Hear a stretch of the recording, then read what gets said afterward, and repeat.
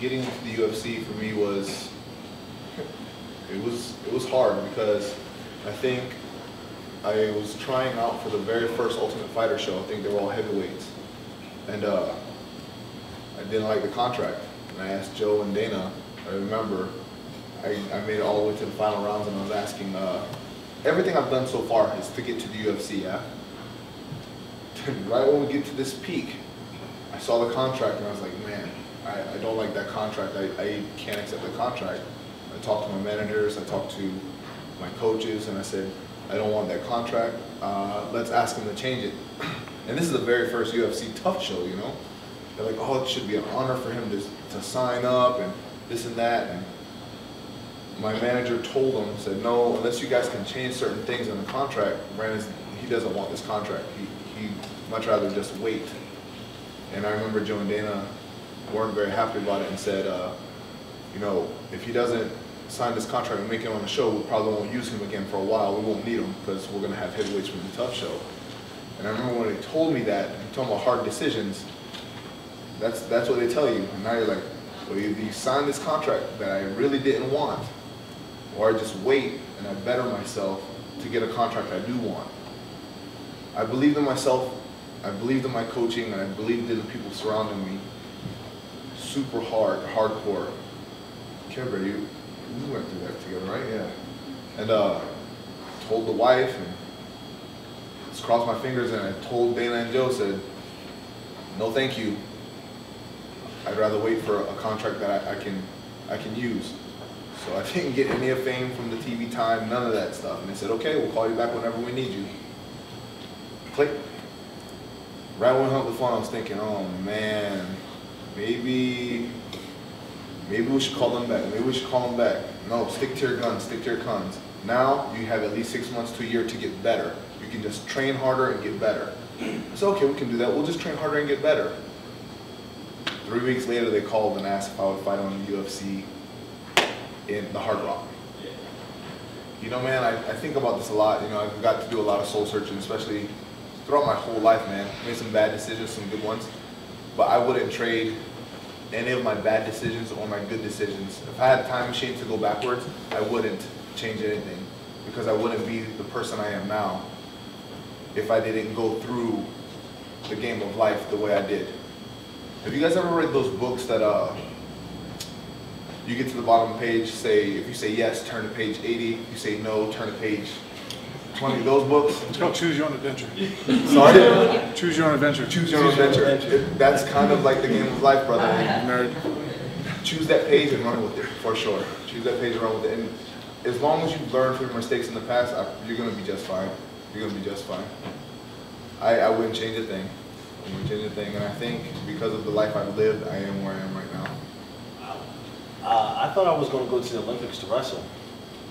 My goal was to become a national champion, a collegiate national champion, and I did that. And after that, I was like, man, I'm going to go to the Olympics.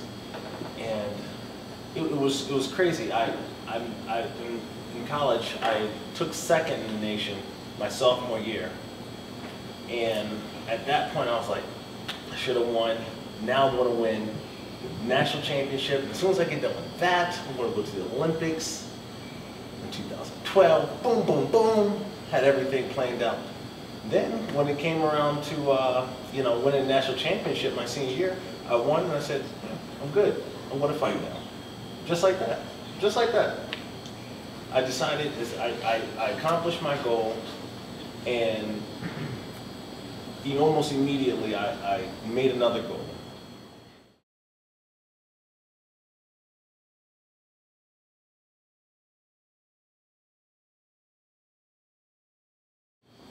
For me, it's all about respecting the person that I'm working with. Like, we have great coaches now. Like Frank said, we were in the gym last night. We left at about 10:15, and it was just myself and Frank and our two coaches. And you know, the fact that they're making that commitment to us means that I've got to replicate that. I've got to pay that back to them.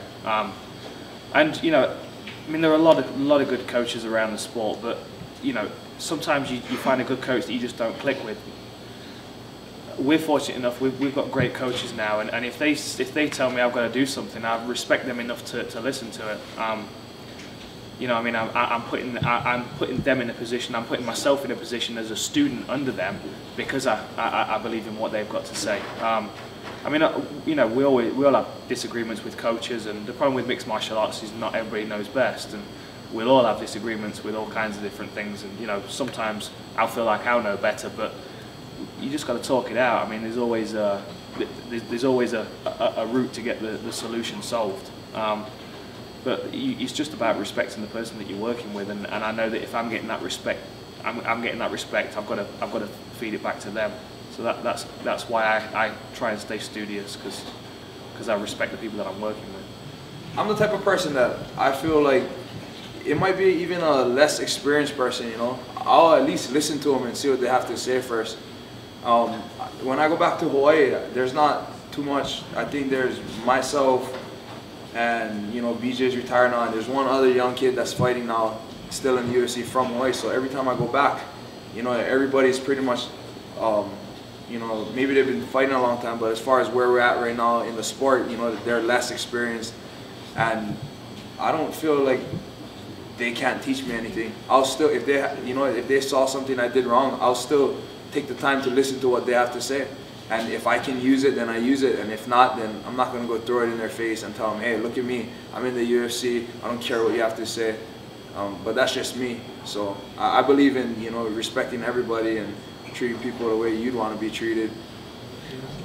No, and actually what I was talking about is I call a logical fallacy. It's a thought process when you discredit someone from saying something because they're not in a position to prove that they can actually have the, experience in saying so. It'd be like, you know, how dare you talk to me about fighting? You've never fought.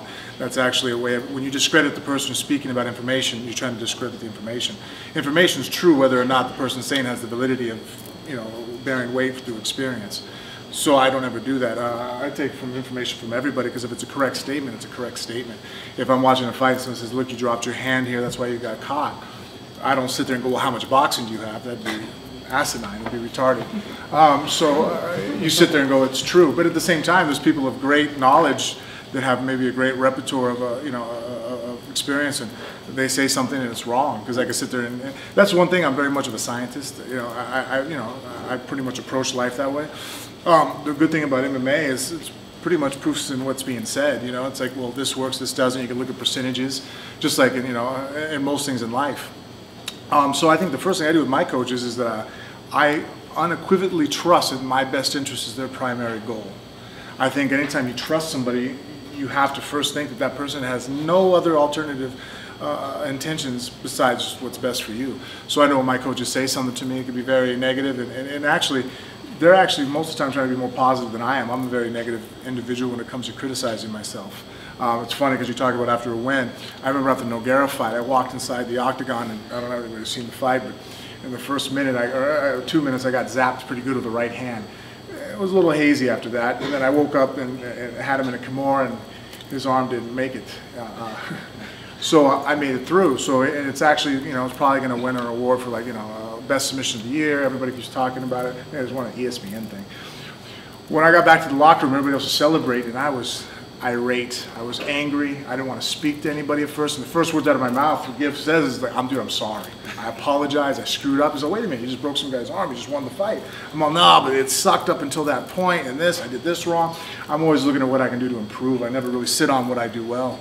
I think that once you, even when I'm coaching, it's funny, I'll be in the locker room, someone say, or in the gym after practice, they'll say, oh, you did this really well. I'm like, okay, cool, it's over with. I do it well, who cares? Tell me what I do wrong. Tell me all the things that I need to fix so that I can be a better person, so I can be a better martial artist, so I can improve. I don't really want my ego stroked. Who cares? That's frivolous.